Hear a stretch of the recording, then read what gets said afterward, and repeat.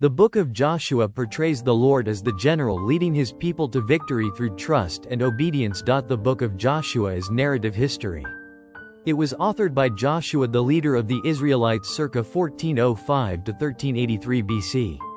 The key personalities are Joshua, Rahab, Achan, Phinehas, and Eleazar.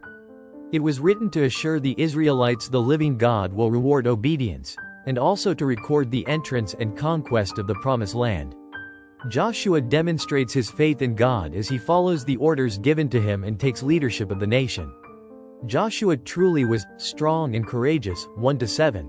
In chapters 1-4, Joshua and the Israelites enter the Promised Land, and in doing so we read of an amazing entry. As they arrive at the Jordan River, we find details of an incredible, miraculous crossing. God shows his incredible grace to a prostitute named Rahab, the ancestress of King David. Then in chapters 5-12, Joshua follows God's orders and first conquers the central of the Promised Land. This includes the unlikely manner in which they conquer the grand fortress of Jericho. God alone moved and conquered this impossible achievement.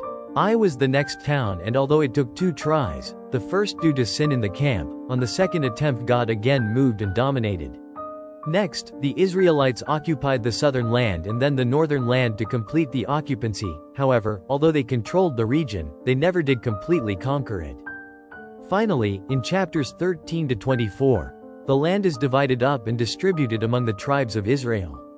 Some of the larger cities are placed aside for the Levitical priests who did not receive a portion of land, due to their duties. Lastly, Joshua dies, but before he passes he gives one of the greatest challenges that lasts for all generations, including our own. Choose for yourselves today whom you will serve. As for me and my house, we will serve the Lord. 24:15.